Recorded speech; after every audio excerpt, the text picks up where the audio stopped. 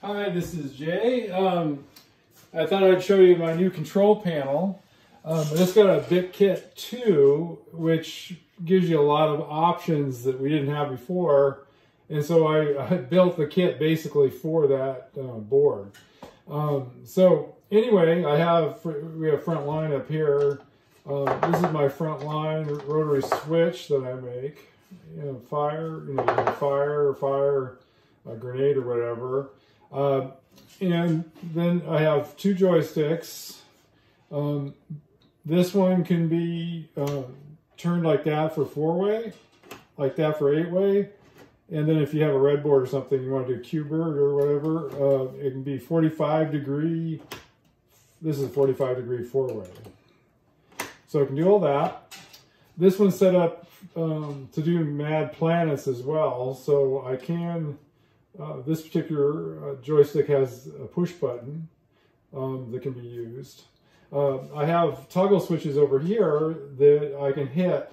So this is joystick 1, player 1, joystick, player 1, joystick. If I hit that toggle switch, this becomes joystick 2. And if I hit this switch, the button on top is player 2, button 1. And then I have, a rotary switch. I made this little thing so I could keep my 2-way verticals. They'll snap in here. And then I also have 2-way horizontals. So anyway, but like for Front Line, we can play this and see, you can rotate, throw a grenade or whatever. So it makes it a lot easier when you can use the original controls. That's why I like the game in the first place, was because of the controls.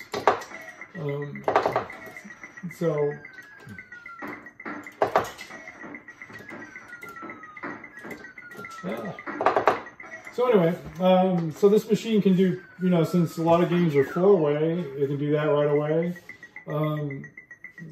If two joysticks work better, you can do it that way. So anyway, I just thought it was kind of interesting. I actually think this is kind of a fun idea where you can use I think it's a 4-way double throw toggle switch, and then make it so you can have only 2 joysticks, but you can, I can play player 1 on the right if I want, or the left, but I can have 2 joysticks or whatever. So anyway, hopefully you find that interesting. Anyway, we'll talk to you later. Bye.